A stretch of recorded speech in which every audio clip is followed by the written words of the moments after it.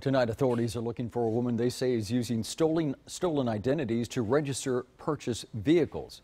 Brownsville police detectives, assisted by other state law enforcement agencies, raided a used car dealership located on Paredes Line Road. The owner, Maria Felipa Trevino, is wanted on charges including identity theft, forgery of signatures, and tampering with government records.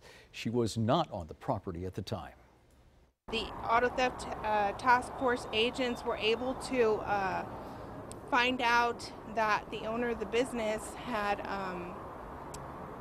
falsified documents and used the victim's information, personal information, to register vehicles under their name.